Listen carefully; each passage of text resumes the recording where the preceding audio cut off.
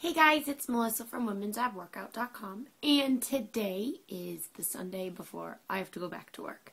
I was fortunate enough to enjoy a nice long 4-day weekend with Thanksgiving, and during that time I had the opportunity to reflect on what's been going on in my life, and I thought, what's better than the truth?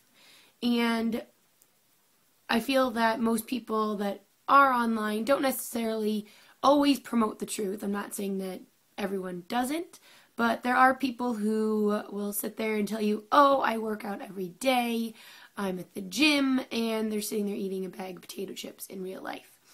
So with that in mind, I was at the gym on Saturday and pretty much wrote a blog post or a video in my mind, and I hope I can remember what I was trying to say. Life has been hectic the last 3 months. I'm a full-time teacher. It is my first year teaching. I teach 4th graders, so they're about 9 and 10 years old, and trying to balance that, being a teacher, working the usual 8:45 to 3:45, which usually ends up somehow from 7 a.m. to 5, and trying to fit in a gym schedule and have the energy to go to the gym is, I found to be almost near impossible some days.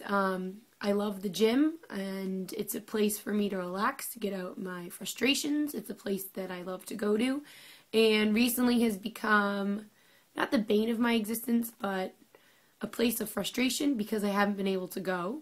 And because I haven't been able to go as often as I want, my body does not look like what I want it to. Look at that. If you don't go to the gym, you don't have the body you want. And it's hard to come to that realization in your head without getting frustrated, because you more or less think, well, why have I not been going? I want to go, and just get yourself there. Well, once you stop going the first time, or you miss it the first time, it's very easy to be like, okay, I can't go. There's days when I've shown up at the gym at 7 o'clock at night, and a couple of the guys that are regulars there are like, why are you here so late? Because I've had to go. But there's plenty of days where 7 o'clock or 6 o'clock rolls around, and you think of the crowd of people at the gym and how busy it's going to be, and it's very easy for me to take my car and turn the direction home, not to the gym.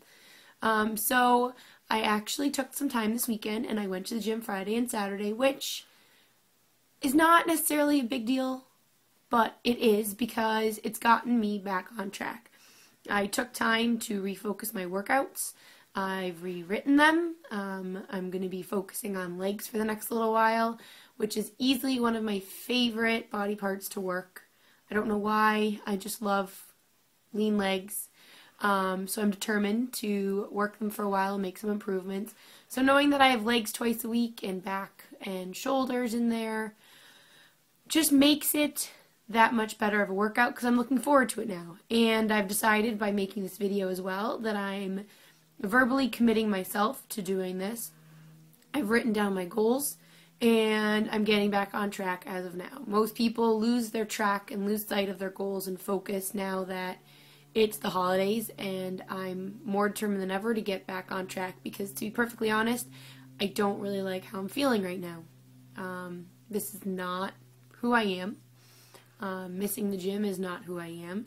It's funny how something like that can define who you are, but it has for me. So, I'm going to the gym, starting now, as consistently as I was 3 months ago. Don't get me wrong, I wasn't missing the gym completely, 3 times a week, 2 times a week. But when you go from going 5 or 6 days a week to that, it's just not good for you mentally. So, I'm committing, and I'm letting you know that it's okay to fall off track, as long as you take the time to realize that you're off track and let yourself refocus, get your goals back in order, and get back on the bandwagon. And that's exactly what I'm doing. So with that in mind, I'm going to go ahead and post this video for you, and I will keep you posted about my workouts this week. Have a great day.